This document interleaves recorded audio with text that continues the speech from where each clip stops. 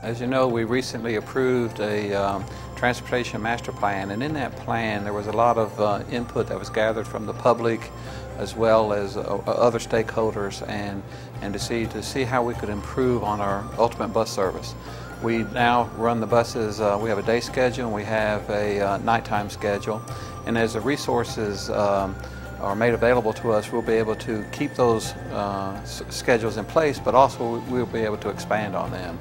As far as our bike lanes, we've made great progress this year in creating bike lanes on Kimberly Avenue and Cox Avenue and Hilliard and even Ashland. These are just some of the major city streets that we've done it on, and we're still working on that. Now, when it comes to the Blue Ridge Parkway, that's out of our jurisdiction. That belongs to the federal government, and it's actually a national park.